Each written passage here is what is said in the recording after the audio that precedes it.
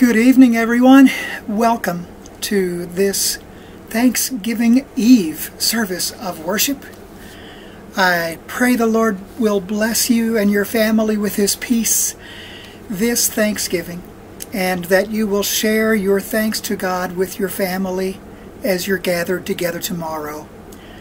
Thank you for joining in for this time of praise and thanksgiving just on our own. We'll be gathering remotely to encourage one another to keep fighting the good fight. Our Sunday morning worship services for the next few weeks will be by live stream on Facebook from the Drakesboro United Methodist Church. And after the service is concluded, we will copy it over to my YouTube collection of services. So if you are able, join us on Facebook at 9:30 a.m. Sunday morning or by 11 a.m. on YouTube. The YouTube is yet to be done. I've never done it this way before, but I'll have Caleb with me that Sunday morning. Caleb and Jimmy and I are going to gather at the church in Drakesboro, which has all been decorated and completed, and we're going to hold our services for the first Sundays of Advent from there, and then we will invite you to join us on Facebook for the live feed, or YouTube later on. I probably should say that just to be safe.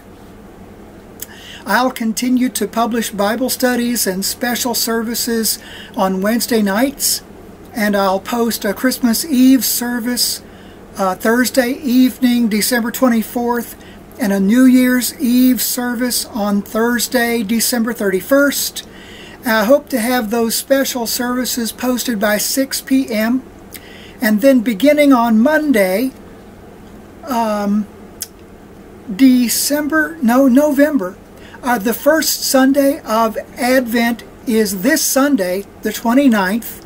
So I'll be posting those brief Advent reflections every day of Advent, beginning on Sunday and extending through the end of Advent, which would be Christmas Eve.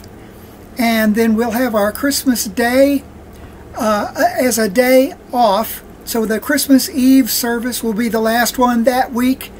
We'll have another special service Wednesday, or perhaps a Bible study Wednesday, and then the next special service on New Year's Eve, the Wesley Covenant service.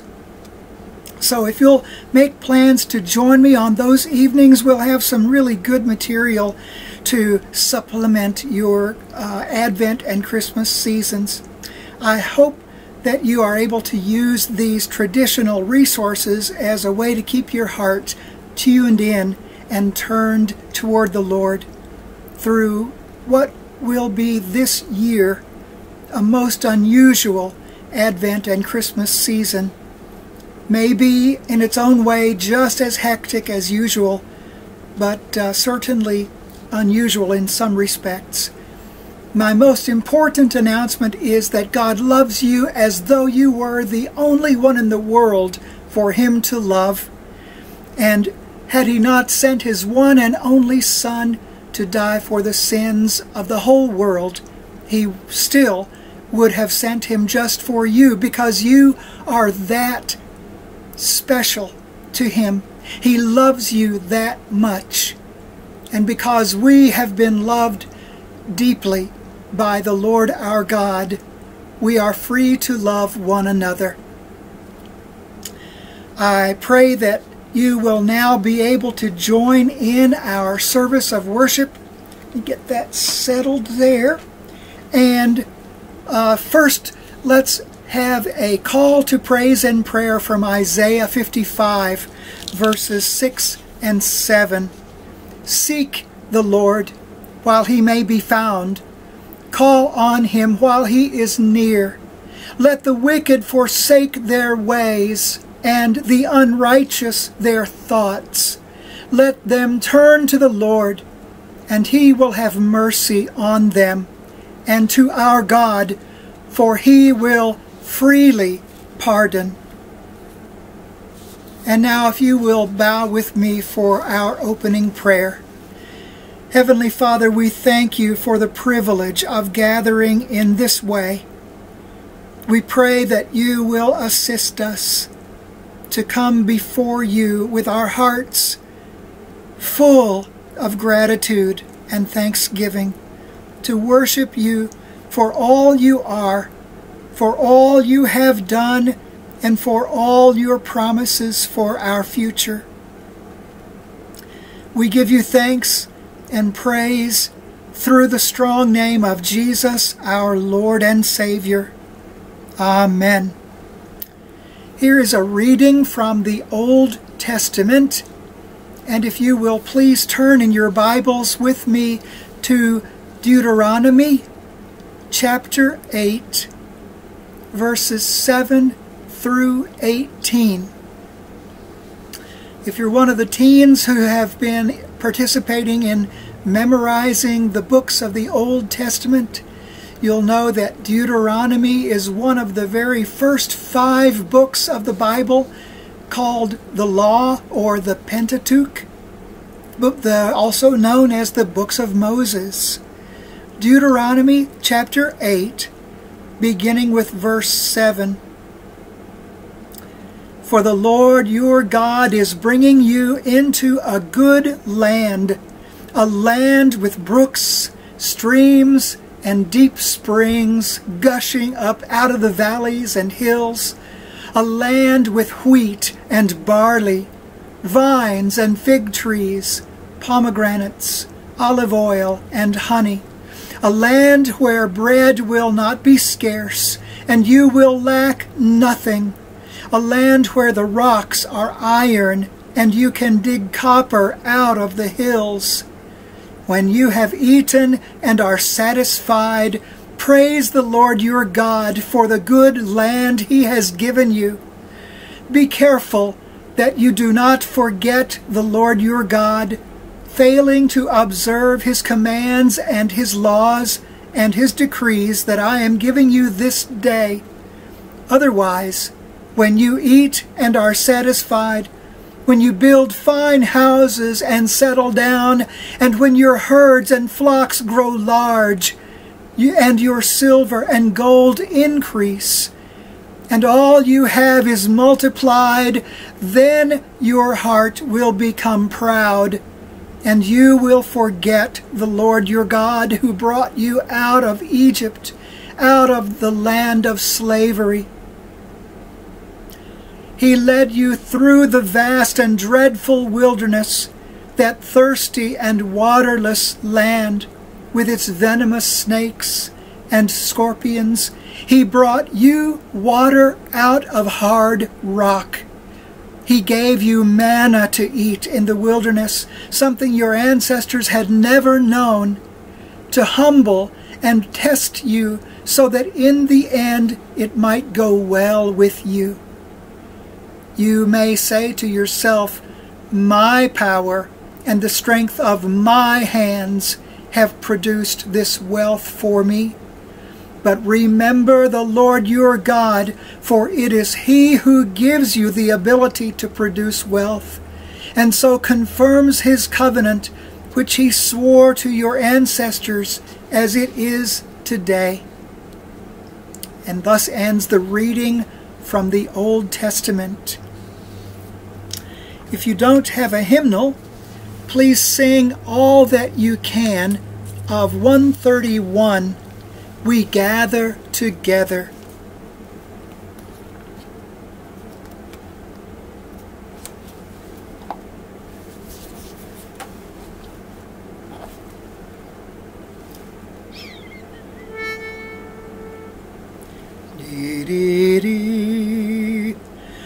We gather gather together to ask the Lord's blessing. He chastens and hastens his will to make known. The wicked oppressing now cease from distressing. Sing praises to his name, he forgets not his own. Beside us to guide us, our God with us joining, ordaining, maintaining his kingdom divine. So from the beginning the fight we were winning. Thou, Lord, was at our side, all glory be thine. We all do extol thee, our leader triumphant, and pray that thou still our defender wilt be. Let thy congregation escape tribulation. Thy name be ever praised, O Lord, make us free. Amen.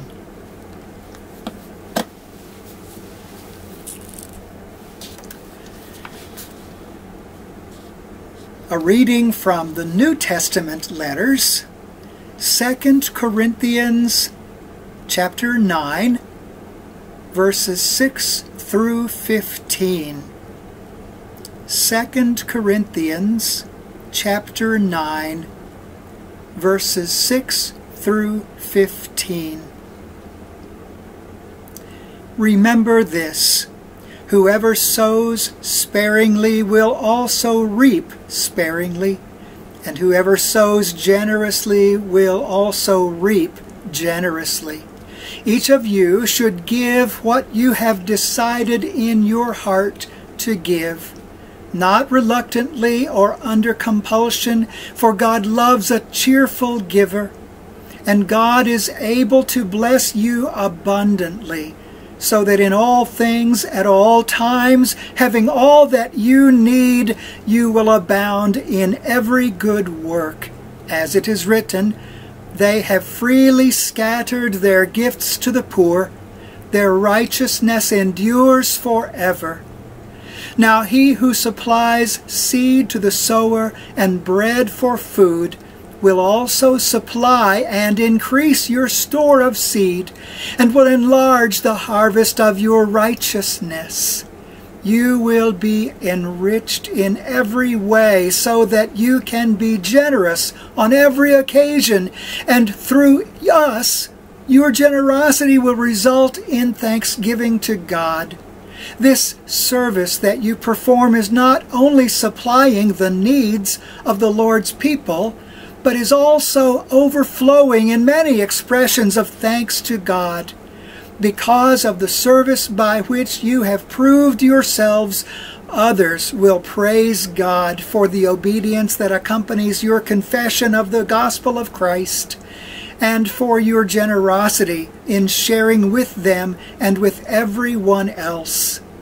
And in their prayers for you, their hearts will go out to you, because of the surpassing grace God has given you. Thanks be to God for his indescribable gift. That is the ending of our reading from the New Testament letter, 2 Corinthians. Our next hymn is a thanksgiving hymn, 694, Come, Ye thankful people, come.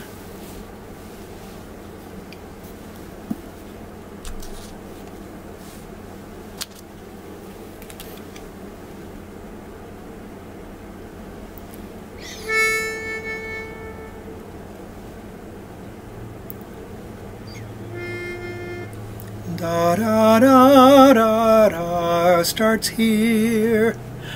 Come, ye thankful people, come, raise the song of harvest home. all is safely gathered in, ere the winter storms begin. God our Maker doth provide for our wants to be supplied. Come to God's own temple, come, raise the song of harvest home. All the world is God's own field, fruit of praise to God we yield. Wheat and tares together sown are to joy or sorrow grown. First the blade and then the ear, then the full corn shall appear. Lord of harvest, grant that we wholesome grain and pure may be. For the Lord our God shall come, and shall take the harvest home. From the field shall in that day all offences purge away, giving angels charge at last in the fire the tares to cast, but the fruitful ears to store in the garner evermore. Even so, Lord, quickly come, bring thy final harvest home. Gather thou thy people in, free from sorrow, free from sin. There forever purified, in thy presence to abide. Come with all thine angels, come, raise the glorious harvest home. Amen.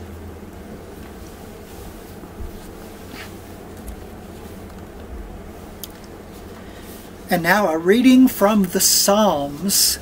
Psalm 65, verses 1 through 13. This is the whole of Psalm 65.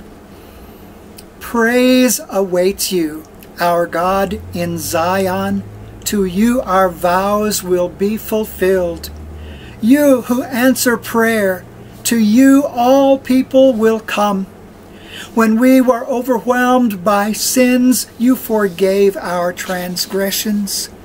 Blessed are those you choose and bring near to live in your courts. We are filled with the good things of your house, of your holy temple.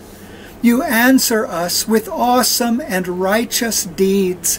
God, our Savior, the hope of all the ends of the earth and of the farthest seas, who formed the mountains by your power, having armed yourself with strength, who stilled the roaring of the seas, the roaring of their waves, and the turmoil of the nations.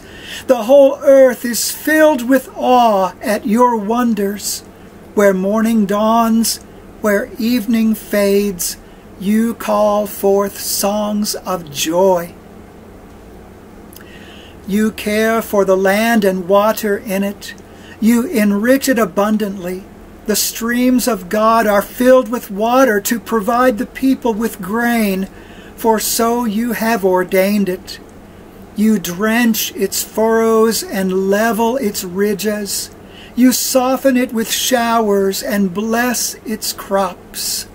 You crown the year with your bounty, and your carts overflow with abundance. The grasslands of the wilderness overflow. The hills are clothed with gladness. The meadows are covered with flocks, and the valleys are mantled with grain. They shout for joy and sing. And that is the end of our Psalm 65.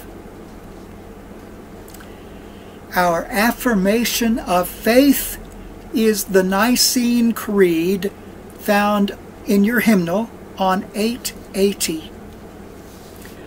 We believe in one God, the Father, the Almighty, maker of heaven and earth, of all that is,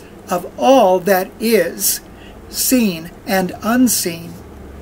We believe in one Lord Jesus Christ, the only Son of God, eternally begotten of the Father, God from God, light from light, true God from true God, begotten, not made, of one being with the Father. Through him all things were made. For us and for our salvation he came down from heaven, was incarnate of the Holy Spirit and the Virgin Mary, and became truly human. For our sake he was crucified under Pontius Pilate. He suffered death and was buried. On the third day he rose again, in accordance with the Scriptures. He ascended into heaven and is seated at the right hand of the Father. He will come again in glory to judge the living and the dead, and his kingdom will have no end. We believe in the Holy Spirit, the Lord, the giver of life, who proceeds from the Father and the Son, who with the Father and the Son is worshipped and glorified, who has spoken through the prophets. We believe in the one holy, Catholic, and Apostolic Church. We acknowledge one baptism for the forgiveness of sins. We look for the resurrection of the dead and of the life in the world to come. Amen. Before we move on, there are a couple of phrases that need a little more attention. We said we believe in the one holy Catholic and Apostolic Church, which means the one holy universal and apostolic church. We acknowledge one baptism for the forgiveness of sins. We look for the resurrection of the dead and the life of the world to come. Amen. And now, a prayer of intercession. Together, let us pray for the people of this congregation.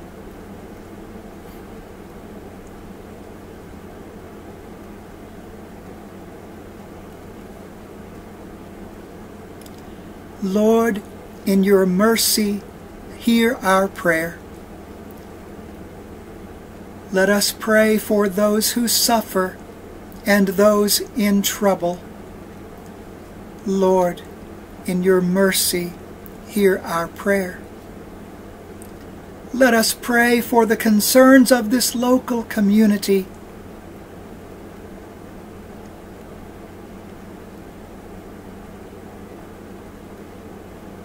Lord, in your mercy, hear our prayer. Let us pray for the world, its peoples, and its leaders. Lord, in your mercy, hear our prayer. Let us pray for the Church Universal, its leaders, its members, and its mission.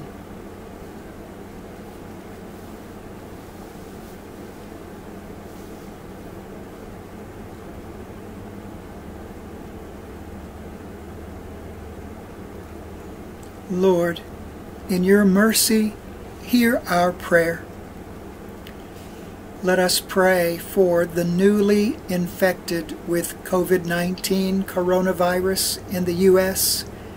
and for the newly infected around the world.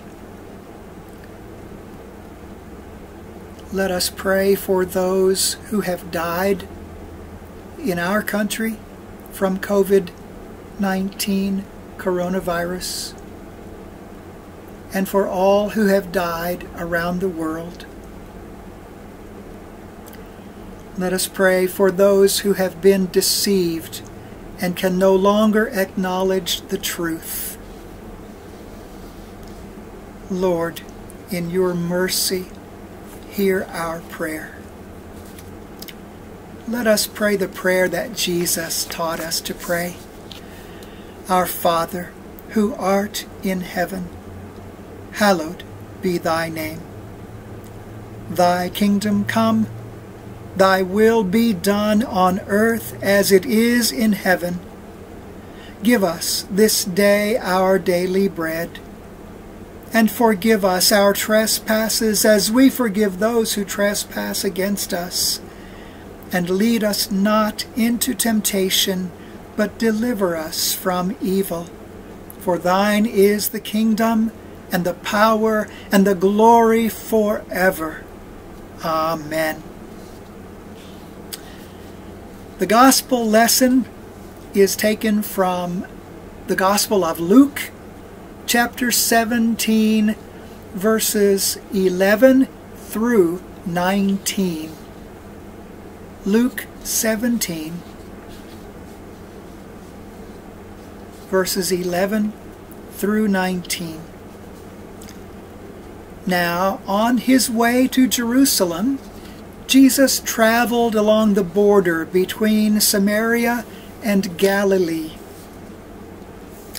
As he was going into a village, 10 men who had leprosy met him.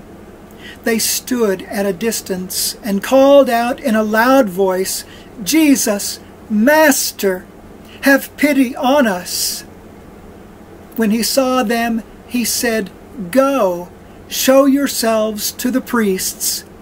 And as they went, they were cleansed. One of them, when he saw he was healed, came back, praising God in a loud voice. He threw himself at Jesus' feet and thanked him. And he was a Samaritan. Jesus asked, "Were not all 10 cleansed? Where are the other 9? Has no one returned to give praise to God except this foreigner?" Then he said to him, "Rise and go. Your faith has made you well." The word of God for the people of God.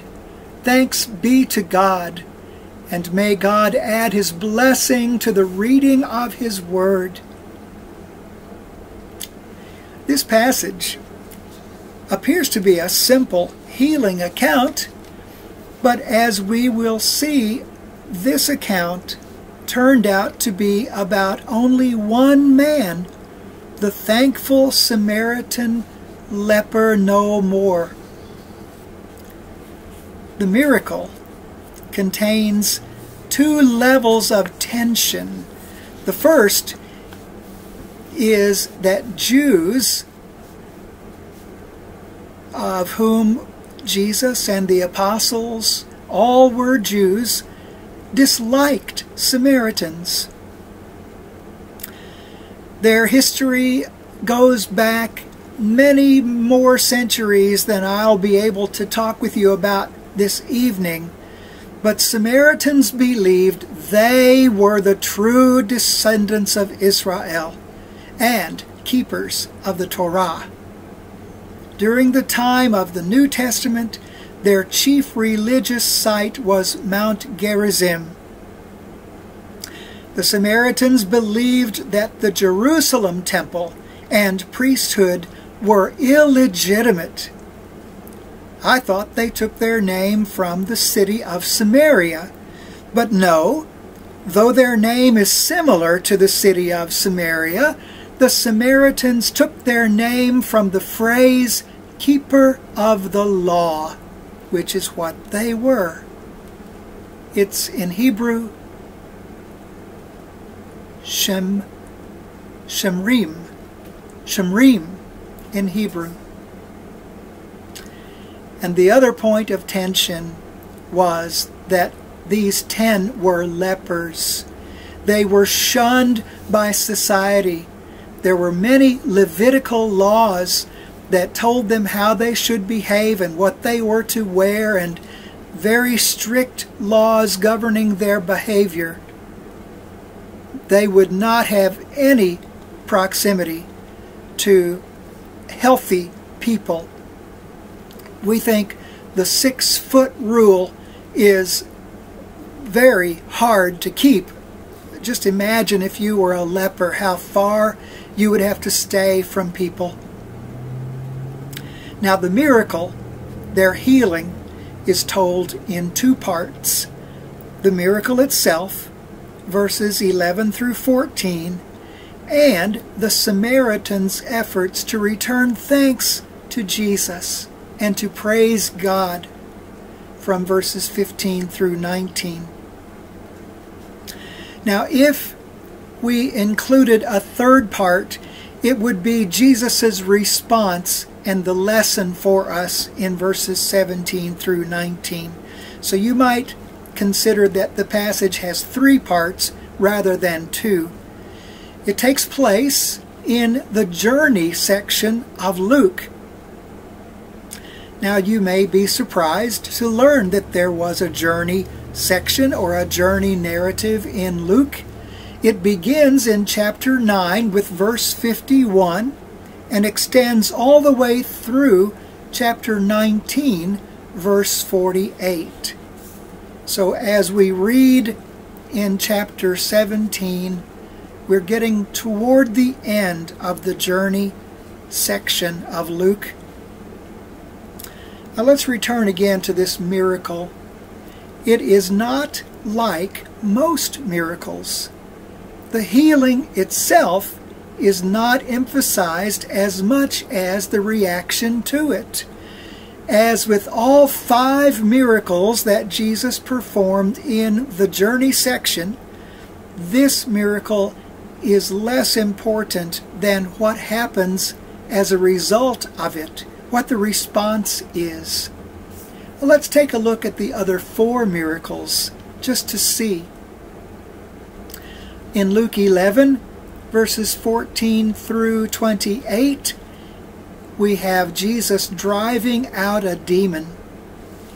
And the unusual result or reaction is they say Jesus must be working for the prince of demons. Well, that's unusual, isn't it? And then the second miracle in this journey section, Luke 13, verses 10 through 17, where Jesus is healing a crippled woman on the Sabbath. And as you can expect, the reaction was bad. The woman was crippled for 18 years, but the critics focus on how wrong it was to heal someone on the Sabbath. And when we come to chapter 14, the 3rd miracle, Luke 14, verses 1 through 6, Jesus is healing a man whose whole body was badly swollen. And again, the reaction, the Pharisees and experts in the law remained silent.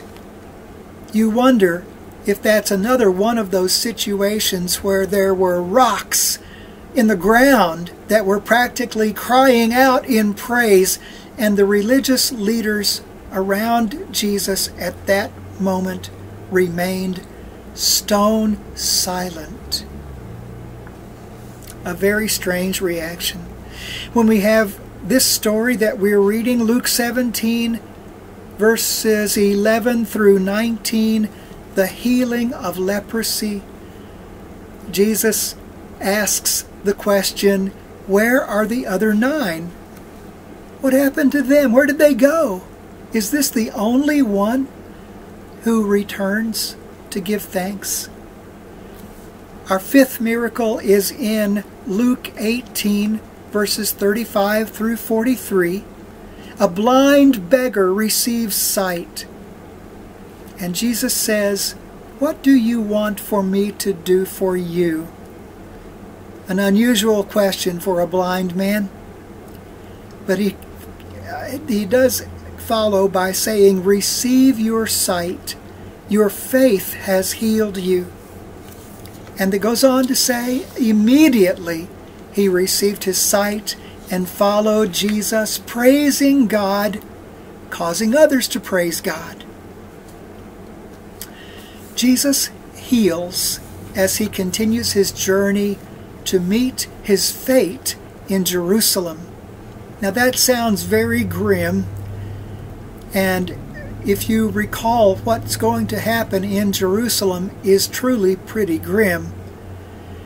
But as far as the notes of the journey, Luke often records these notes of the journey in progress, but the notes become more frequent, closer together, the closer they get to Jerusalem.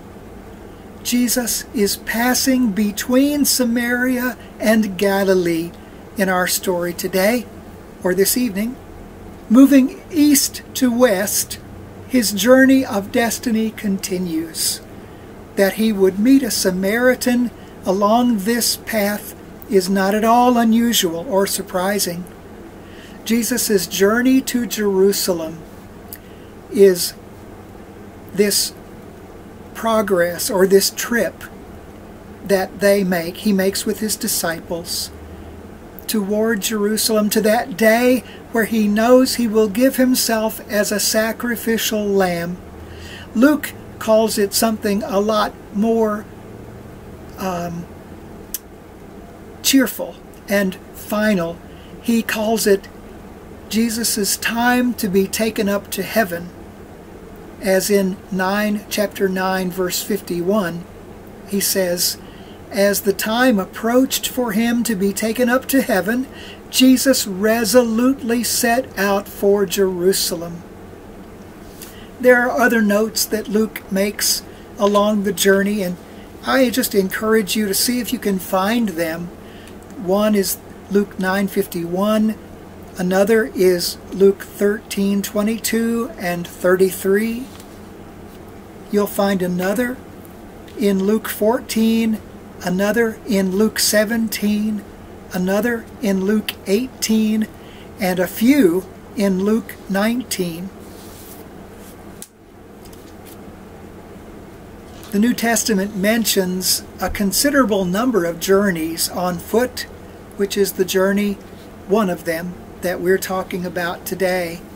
Mary journeyed from Galilee to Judea to visit Elizabeth.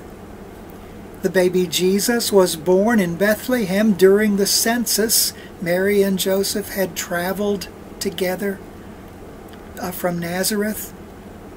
Jesus was brought to Jerusalem to comply with the Jewish purification law. So far, these 3 trips were made from Nazareth to Jerusalem, a distance of about 70 miles from the time of Jesus' conception to Mary's purification. Fourth, the annual Passover visit was made by Joseph and Mary.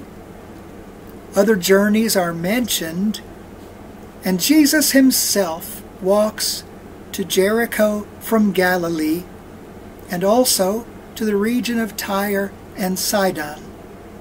He was in Samaria more than once, and then this note, his last journey to Jerusalem by means of Jericho and up through the hills to Jerusalem is the one that we are speaking of. And then the final one we'll mention this evening is his last journey after the resurrection, that journey to Emmaus. Jesus' final walk to Jerusalem from Capernaum was about 100 miles or so, basically a 5-day walk. And as he walked, he taught.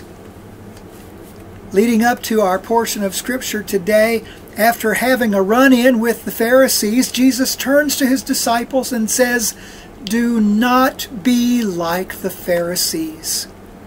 Don't be so difficult and dismissive of little ones and sinners.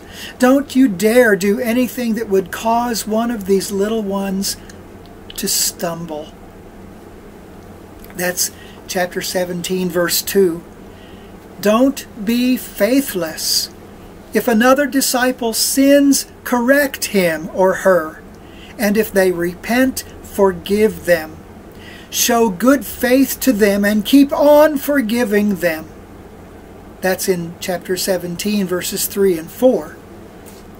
And then the last, don't be so hung up on status and recognition like the Pharisees were. Instead, think of yourselves as slaves, having no status and desiring no recognition. A slave wouldn't expect to be honored or thanked for doing what he or she was told.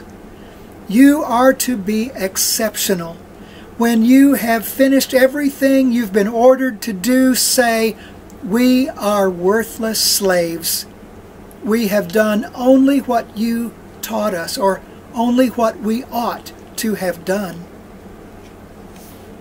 That's in chapter 17, verses 7 through 10. And then we come to chapter 17, verse 11. Now on his way to Jerusalem, Jesus traveled along the border between Samaria and Galilee. Jesus wasn't afraid of meeting a Samaritan person along the way.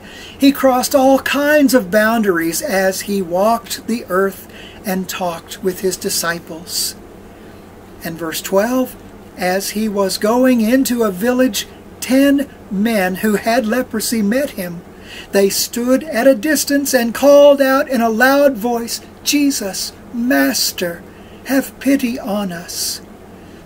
Verse 14, when he saw them, he said, "Go, show yourselves to the priests." And as they went, they were cleansed. Jesus saw them. He saw them physically, but Jesus also saw them in their current state, the spiritual need that was present in them. Jesus saw them. He told them what to do, and all 10 responded in faith. But wait, Jesus had told them, "Go show yourselves to the priests." But he didn't tell them which temple they should go to. Jerusalem was the holy place for Jews, and Mount Gerizim was the holy place for Samaritans.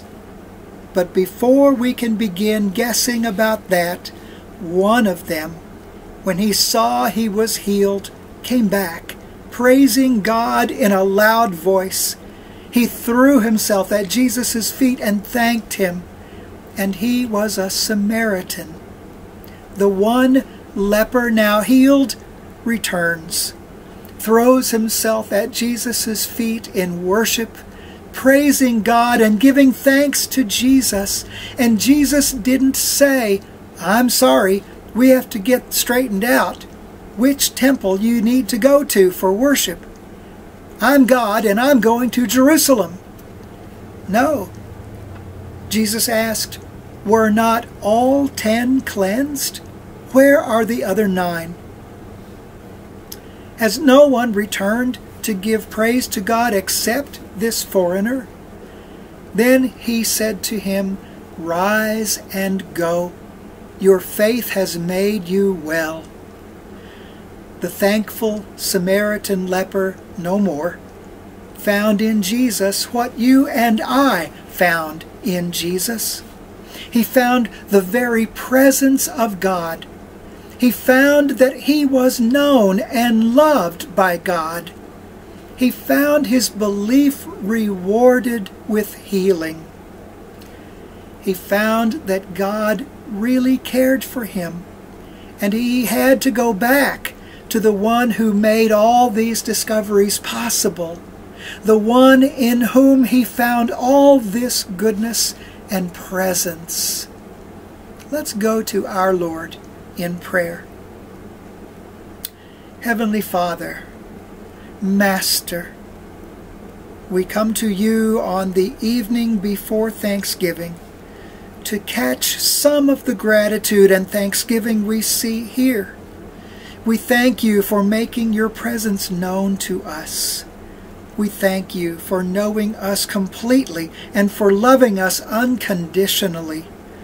We thank you that every movement of faith and belief in you is met with your fantastic encouragement and care. We thank you that you really care so much for us. Help us to be centered in you, not distracted by all the holiday stuff. Lord, we are too often distracted beyond any sense of you.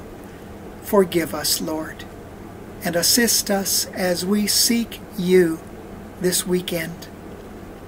In the strong name of Jesus, we pray. Amen. Amen. Well, I'd like to remind you, please, to send your offerings to Jerry and Caleb.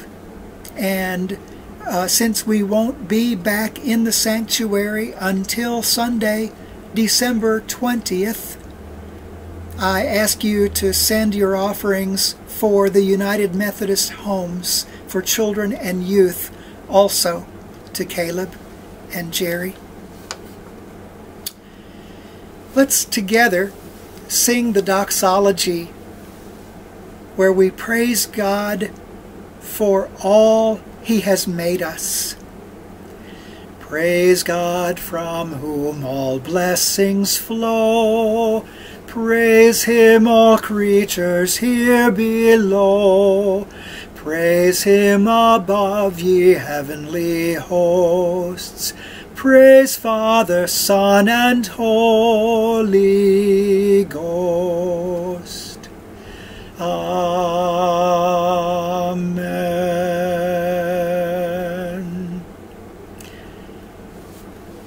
Our final hymn, as we celebrate Thanksgiving, is 102. Now thank we all our God.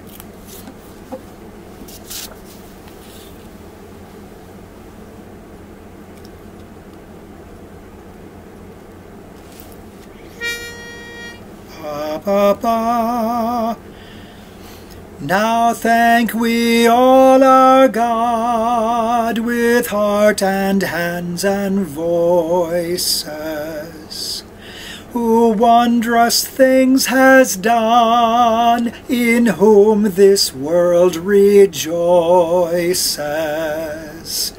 who from our mother's arms has blessed us on our way with countless gifts of love, and still is ours today.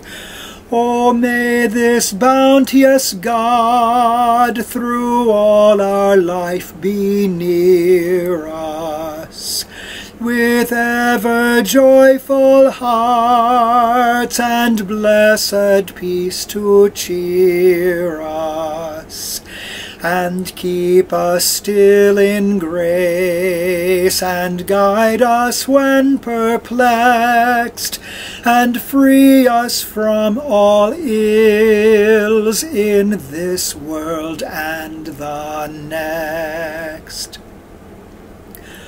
All praise and thanks to God the Father now be given, the Son and Him who reigns with them in highest heaven, the one eternal God, whom earth and heaven adore, for thus it was, is now, and shall be evermore. Amen. Thank you again, my friends, for joining in this act of worship. I pray that you have felt the presence of God and know His blessing. And now receive this benediction.